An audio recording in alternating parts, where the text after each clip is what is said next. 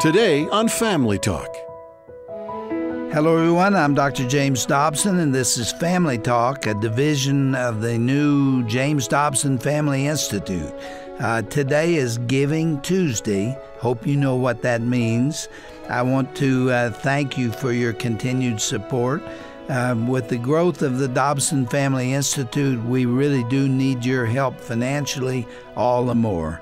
And right now, through the end of 2018, every gift you give will be doubled thanks to a wonderful matching grant from a dear friend of our ministry. You can learn more about our end-of-the-year match at drjamesdobson.org. That's the commercial. Today, we're going to continue with a classic conversation that I was part of that deals directly with a struggle that many parents are dealing with. Many years ago, Shirley and I were at a luncheon where we met three incredible mothers. We got to talking about their children, and many of them were undeniably strong-willed. I was moved by what they shared, and I felt it would be a good idea to invite them into the studio to talk about their parenting experience. Joining me back then on that day was Joy Solomon, a dedicated mom who was very active in her church's children's department. Next was Deborah Merritt, a retired teacher and mother of four. And lastly was Kristen Walker, a high school teacher and also a mother of four kids. Kristen's daughter, Liz, was with her mom at that time, and she was in the recording with us. So you're going to hear from her in the midst of this discussion. So let's pick up where we left off yesterday. It was an exciting and informative discussion. We're going to jump right in with where we were last time. What do you say to those who claim that children are born as a blank slate, that they're all the same at birth, and then the environment comes along and stamps in different temperaments? You have many children. Let's see, how many do we have? We've got 10 kids represented among the three of you. Every one of them is unique. Every one of them is different, right? Yes. Everyone. They are born with a personality. I truly believe that. And there is a continuum from one extreme to the other regarding this issue of the will, all the way from sweetness and light. I mean, they just love to please. And that's really part of their nature, is to get that sense of satisfaction of pleasing you, all the way over to the other side where the greatest thrill is to precipitate a fight, right? That's right. I believe firmly that a strong-willed child loves conflict. They just love the battle. And I don't love the battle. It was a very difficult experience for me because I'm not strong-willed.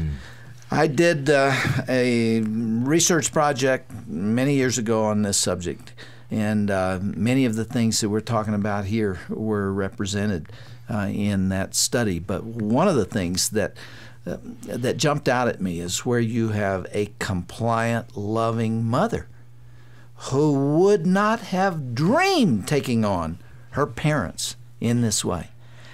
And then you've got this kid that just gets the greatest fun out of fighting, as you said. You got tears in your eyes. I do have tears in my eyes. Let me tell you a story that's funny. We did this thing, and I don't know whether it came from a Dobson book or whatever, where we would count to three. We would give the children, this is what we would like you to do. You have to the count of three to do it. And then we had this little wooden spoon that we would, kind of swat them on there, which was hard for me. I'm not a spanker, so it was real hard for me to do that. This was a situation where I'd taken Elizabeth and I'd put her in her high chair, and she was going to be eating. I was giving her Cheerios and fun things to eat, and I was doing a fundraiser for some organization, and I was just trying to keep her busy. Well, at some point during the time, she says, "Mother, I want to eat now. 1, 2, 3." And me, she's counting you down. By 2.5, I had her dinner ready for her. And my husband walked in the door, and I said, "John, it works." I said, by 2.5, I had done everything that she wanted me to do. And he said, "Yeah, that's what we need, is a compliant mother and a strong-willed child." And that's Joy, you saw the tears a minute ago. Yes. Did you ever cry over this issue when your daughter was young? I cried a lot when she was young. I cried a lot more during the teenage years. Yeah. Those were our dark, dark days. But especially as a young child, because I am the second born of a set of identical twins. And my twin sister is the dominant twin our entire life. So I tell people that when we were growing up, she would say run. I said how fast. She said jump. I said how high. And I assumed that my children would have more of my personality. And people that know me now, because I am more outgoing and very gregarious, they say, oh, Dana is just like you. And she isn't. I was so shy as a child. And to please my parents was my greatest role in life, to make them proud of me and to please them. I remember we went to a party once Davy and I were married, and it ended up where things that should not have been exposed to me, even at that age, was brought out, and I panicked. And we got out, and I said, they could have arrested me and called my parents. And Davy said, we're married. They're not calling your parents. And I said, but they would. So even at that age, to please my parents. And then to have this child that the defiant spirit was her goal in life, but a tremendous heart, like you said. Yeah. She had such a heart for the underdog and such a love. And what you say to them, they can turn back on you in a heartbeat. Because we had a phrase in the house that I refuse to negotiate with a 4-year-old. I would say that to her constantly. She would say, well, if you don't do this, and I'd go, I refuse to negotiate with a 4-year-old. This is the final answer. And one day at preschool, there was a young boy that they were mainstreaming who was handicapped. And Dana immediately befriended this child. More than anyone else in the class, she was drawn to that child. And this other one was, another boy was making fun of this child, and she said, I'm only going to warn you once. Don't make fun of him again, or I'm going to have to beat you up. Well, he came back and made fun of him again, and Dana said, this was your last warning. I only give 2 warnings. Don't make fun of him again. Well, he came back, and before she was through with him, she had drug him up one side of the playground and down the other. She had torn his shirt. She had torn his shorts, with him screaming for Dana to let him go. And the teachers finally got a hold of her and said, Dana, did you not hear him asking you to let him go? And she said, I gave him 2 warnings. I refused to negotiate with a 4-year-old. It came right back to me. So you see, the same will that's expressed with a parent is often expressed with peers, which can be an advantage because these youngsters are tough enough to do what they want to do, whether there's peer pressure or not. Liz, you're listening to all this. Tell me what's going through your mind. This is actually really fun for me, just hearing other stories about kids who have had to deal with this. And it's really interesting to hear what parents have to say about kids like me. And I've never thought about what parents have had to go through. This gets really personal, but that's why we're all here. Do you ever see your mom cry in a moment of conflict like that? Hardly ever. She's very... She's not a crier. She's very stoic, I think, is the word she's very solid. I think she does that for me because... Did you ever know you were hurting her or upsetting her badly? I think deep down I did, but because she never showed that to me in any way, and because she was, I'm going to win, I was like, well, fine. And so I did. So let's go at it, right? Absolutely. Yeah. So. Kristen, you're not a crier. Not a whole lot. What? Not most any time. Can you understand why the 2 ladies here felt that way? Oh, yes. Did you feel that way? You just didn't express it the same way. I was going to say I didn't express it in tears necessarily. I probably, we talked about this earlier. We think that even though none of us were strong-willed before we had strong-willed children, we have become strong-willed in order to cope with it. In order to cope with that, and I think I'm pretty. I've always wanted to please people. I still do, but I was bound and determined that my children were not going to defeat me in anything, and that came really true with Liz. And we fought those battles. But I felt like there were days and weeks and periods that's all I did. My entire days were consumed with disciplining her and trying to get her to follow the rules the way we had laid them out. And the other children were not behaving quite that way. Oh, no, not at all. You'd tell my oldest and my youngest not to do something, and they'd look up with you there with their big blue eyes, and they'd say, "Oh, Mommy, I'm sorry," and they'd never do it again. Liz would say, "Let's go." This is something that it's in the genetic makeup of the child. You're not giving Dana great hope. I was going to say, Liz has the mother's curse. You know, I hope you have a child just like you. Wait till I've you taken get it further. your I said, I hope own. all of yours are just like you. I have told Dana that I hope neither that she never experiences it, because that would give me the strong-willed grandchild. It would at So that. I'm looking at easier grandchildren. Yeah, it is interesting, again, that some parents have 4 or 5 of them, all strong-willed. You guys each had essentially one that was really tough, right? Well, Deborah? I think that I have several that are strong-willed. Plus, I have one that trained another one to be a strong-willed. Explain how she allowed her brother to get She out was of strong enough to jump out of bed, and then she would collect whatever was in the room and put it in his crib. So he would step up on stuffed animals or whatever it was to jump out of bed. And then the two of them would be running loose all over the house. I mean, literally, this sounds ridiculous, but we would find them in the kitchen, on the sink, playing with knives, opening the refrigerator, throwing things around. I got to the point where the only way I could survive and know that they could survive, because literally obedience was not my goal when they were two. Keeping them alive. Keeping Yeah. them alive was all I could Yeah. do. I slept outside their door with a pillow and a blanket Did you really? because they would have to cross over me before they would leave the room. That's the And only way that's you how- could protect It's the them. only way I could protect them. And I prayed for them. You know, Joy, I prayed. We laid hands on them. We said, "Oh, Lord, spanking didn't work." I slept outside their door and prayed for them so they didn't kill themselves when they were little. And that sounds extreme. Deborah, have you found yourself in moments like that with your face in your hands saying, "I am a total failure as a mom"? I did, because I wish I could say that I was like these ladies and just toe the line. I had 4 children. I had twins, and I was You tired. just couldn't fight all the time. And I couldn't fight it. And what I did when they were a little bit older, and the Lord is good. I trust the power of prayer. I trust salvation. When my kids became saved and they were baptized by their own choice, they all changed. They all became new people in Christ. Isn't that and wonderful? their personalities changed. And that happened at about 14 or 15 for each one of them. And truly, the Lord has done an incredible work that I can't take any responsibility for. I wish I'd been stricter. I wish I'd been firmer. But I did what I could do. And the Lord put me with 4 children, 3 of whom were very difficult at times. See, Deborah, every one of us is inadequate as a parent. We all have to depend on the Lord.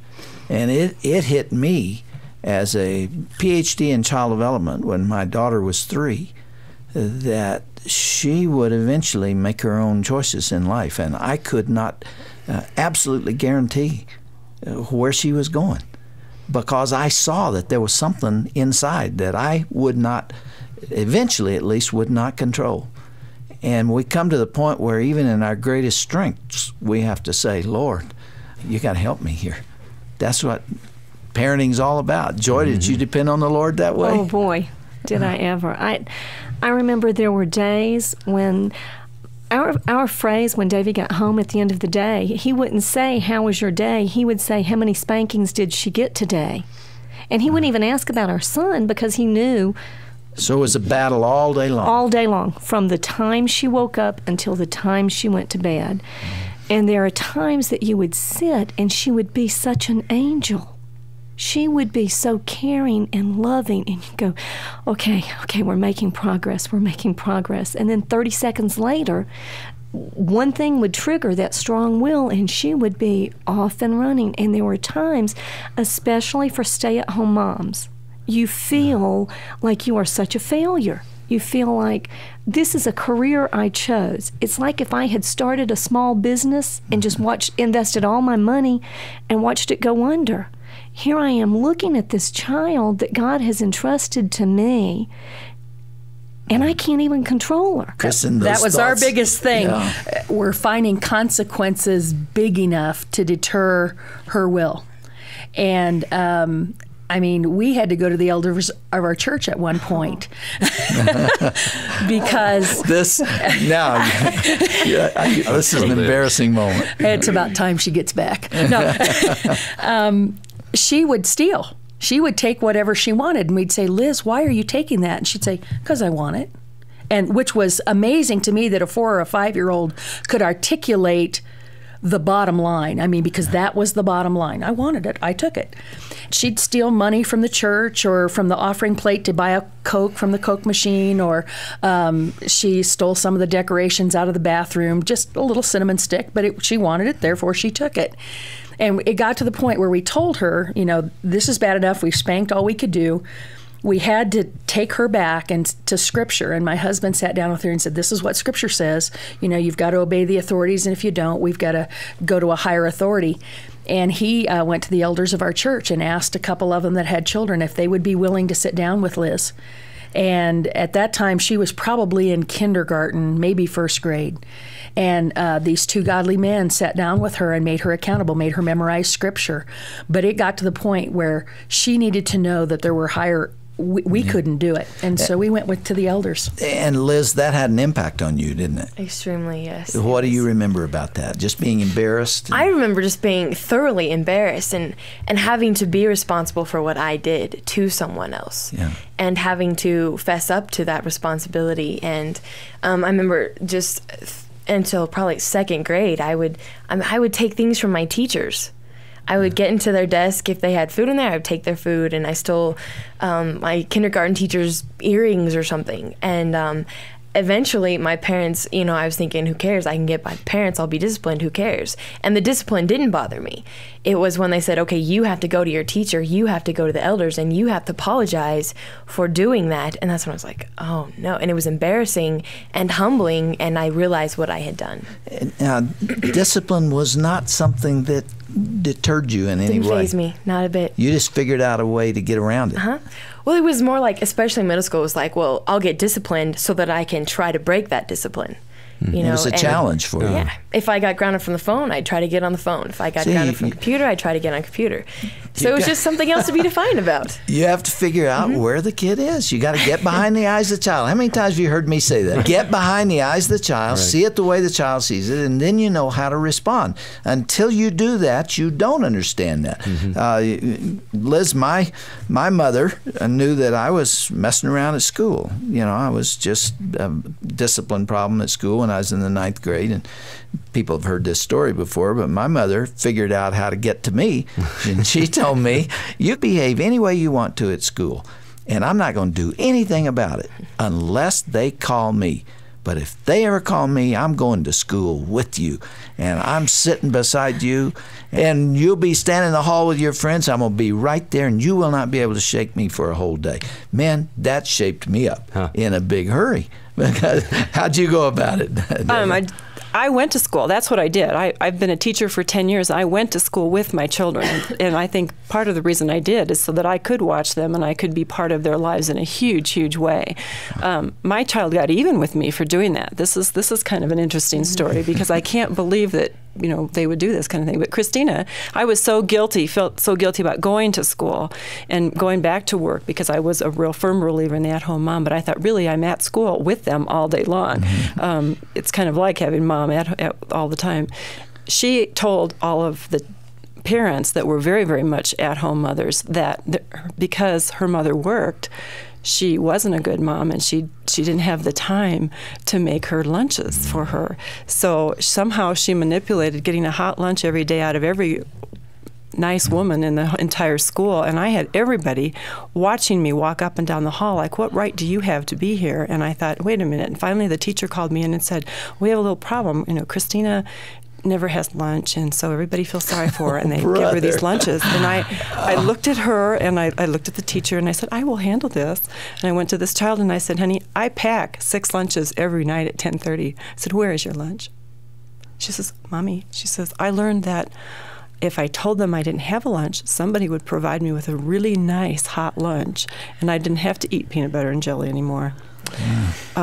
She got even with me for going to school. That matter of vulnerability on the part of the parent becomes a very powerful weapon in the hands of the child. It's like a military situation. You probe the line for weaknesses, and if the parent recoils in pain when the child says, I hate you, or tells the neighbors you're abusing them, or who knows what, Deborah, like what you experienced, then they've won the ultimate victory. You know, it is just the way it is in some situations, and you just have to put an arm around those parents. If you know somebody going through this, don't you dare accuse them of being a bad parent. Pray for them and offer some advice and maybe buy a book for them.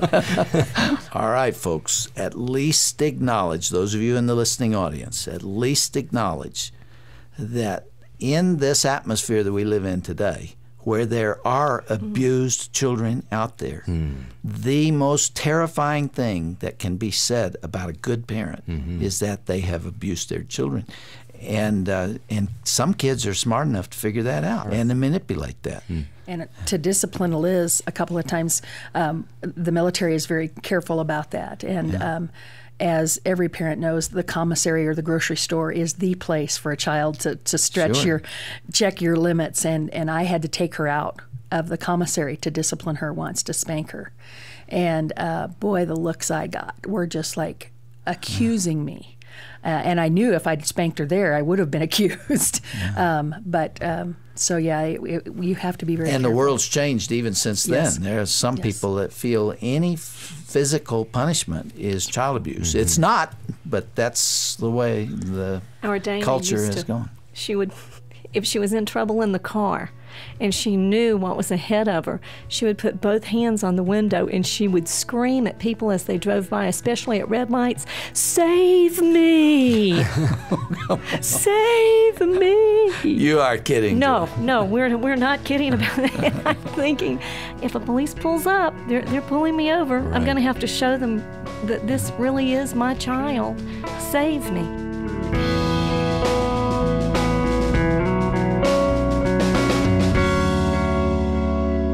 Well, it's quite a funny story to end today's broadcast here on Family Talk.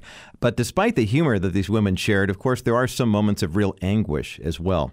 Parenting isn't easy. It does take a lot of work and dedication. And if you need help as a mom or a dad, be sure to request Dr. Dobson's book, The Strong-Willed Child. It's a helpful guide to correctly and sternly parenting these kids. Remember through all this that their behavior does not reflect what you have done as a parent.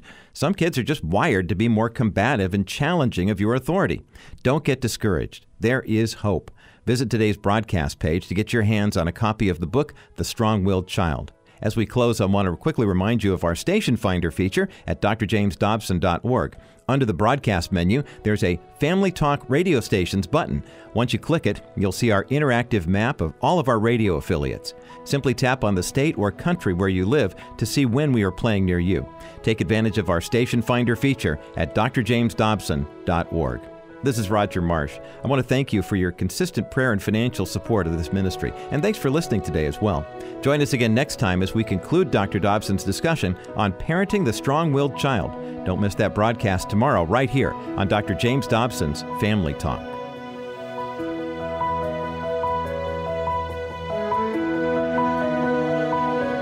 This has been a presentation of the Dr. James Dobson Family Institute. Have you noticed that children will occasionally disobey their parents for the express purpose of testing just how much they can get away with? This game called Challenge the Chief can be played with surprising skill even by very young children. For Family Talk, here's Dr. James Dobson. One father told me recently of taking his 3-year-old daughter to a basketball game. Naturally, the child was interested in everything in the gymnasium except the game, so the father permitted her to roam free. But he did walk her down to the stripe painted on the gym floor, and he told her not to go past that line. No sooner had he returned to his seat when she scurried down the aisle and straight toward the forbidden territory. She stopped at the border, then flashed a grin over her shoulder at her father as she deliberately placed one foot over the line. It was as if she were saying, "What you gonna do about it?" Virtually every parent the world over has been asked that same question at one time or another. Now, when a parent ignores this kind of challenge, something changes in the parent-child relationship. For a particularly strong-willed boy or girl, that early test of parental leadership can grow into a full-blown case of rebellion during the troubled days of adolescence. The ultimate paradox of childhood is that boys and girls want to be led by their parents, but insist that their mothers and fathers earn the right to lead them. Hear more at drjamesdobson.org. Dr. Tim Clinton here for Dr. James Dobson's Family Talk. You like listening on the go, maybe while you're working out or jogging down the street? We've got a special offer for you right now today. Download free the smartphone mobile app for Dr. James Dobson's Family Talk. It works with iPhones, iPads, Android devices, and best of all, you can get this program delivered to you every day, 24/7, 365. It's a great way to stay connected to Family Talk.